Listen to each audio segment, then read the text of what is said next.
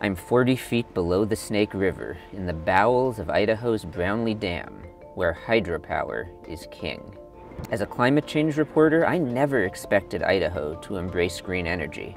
But now, the largest utility company in one of the reddest states in the country has a 100% clean energy target.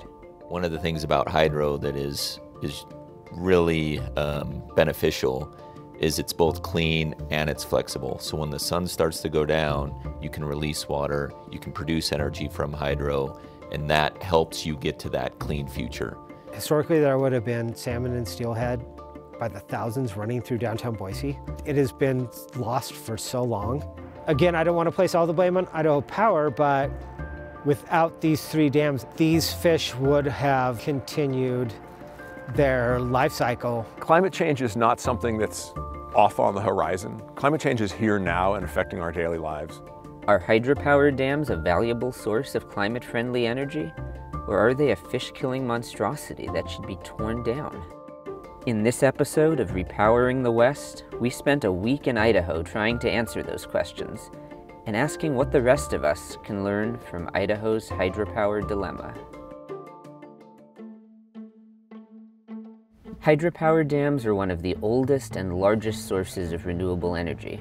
They work by using river water to turn turbines, which spin generators and produce electricity. But while hydropower only accounts for 6% of America's electricity, in Idaho it can make up as much as half. Idaho Power Company operates 17 dams on the Snake River and its tributaries. Those dams are a big reason the utility decided to target 100% clean energy, despite being in a deep red state.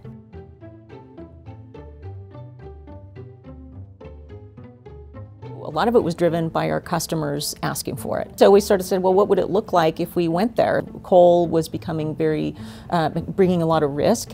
So we sort of looked at it from a risk perspective, looked at it from a customer perspective, and found out we think we can get there. I mean, hydro is the backbone of your system, right? And was crucial to your making this 100% commitment. So what would your response be to someone who would come in here and say, hydropower is not clean energy because of the damage it does? There really isn't a resource that doesn't have some kind of environmental impact. How can we improve the river system with the dams in place?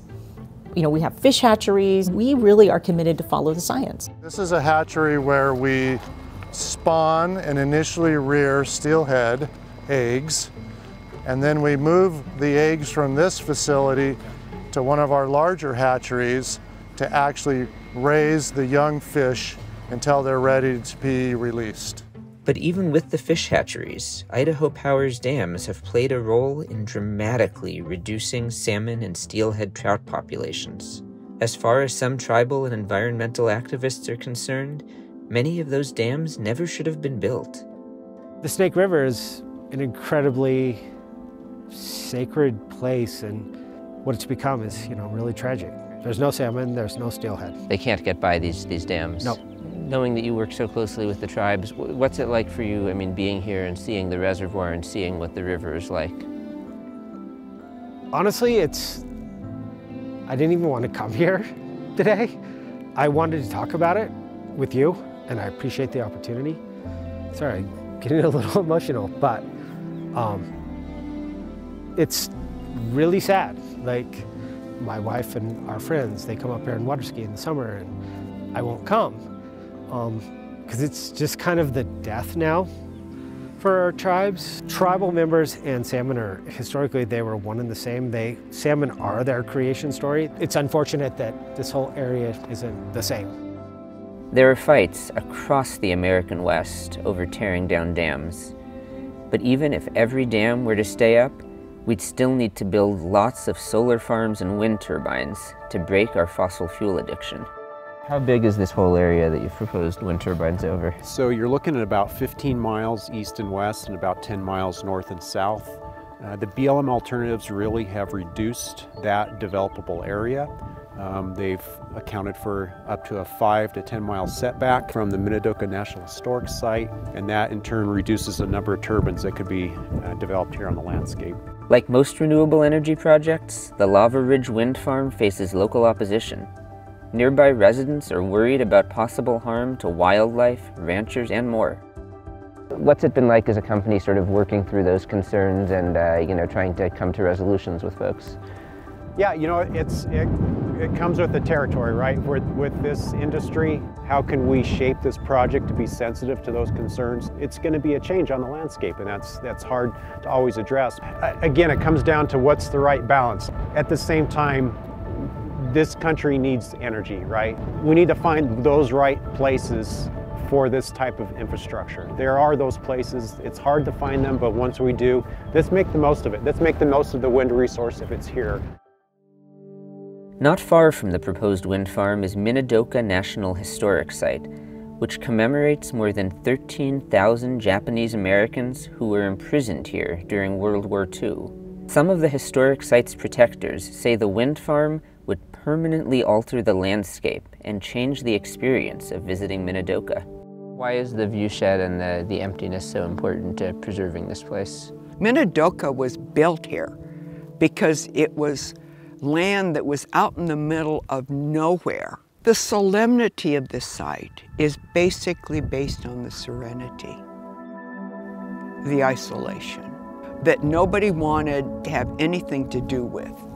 And it was seen as a place to lock up all these Japanese and Japanese Americans who were a threat to the security of the United States. When I think about all of the indignities, then I know I have to do whatever I can to preserve this site in their memory, because it's an affront to their dignity and their humanity that people could ruin the viewshed, ruin the entire area for money, because that's what it's about.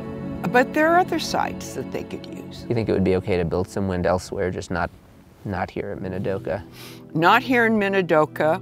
Would you put wind turbines over the Memorial for Flight 93? Or would you put it over the Washington Monument or around the mall or around Gettysburg? For the Japanese American community, it feels it's the same feeling, that we need to preserve the sacredness of the site and how, and actually respect the experiences of the people who are incarcerated here.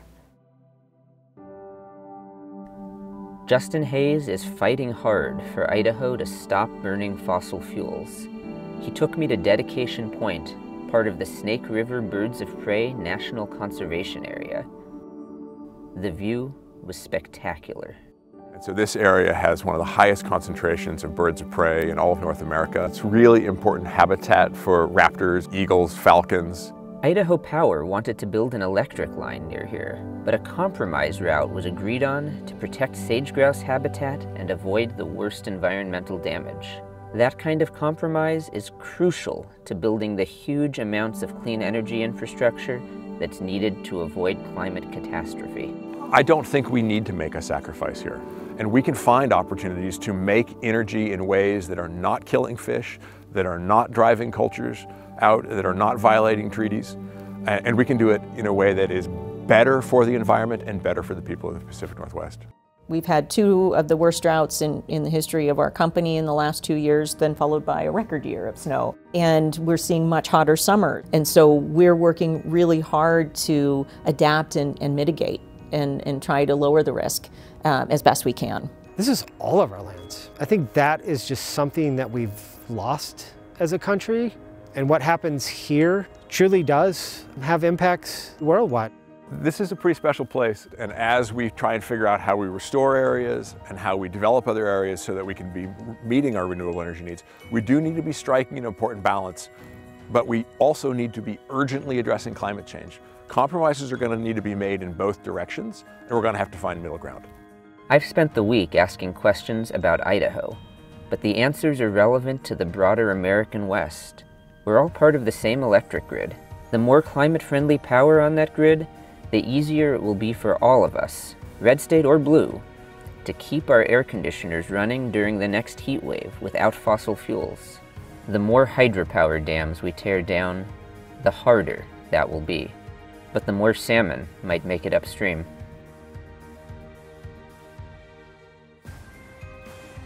I've had a great time this week exploring the beautiful state of Idaho. We've spent the last year traveling all over the western United States telling stories about the energy transition. For more from this series and to see future installments, go to latimes.com/repoweringthewest.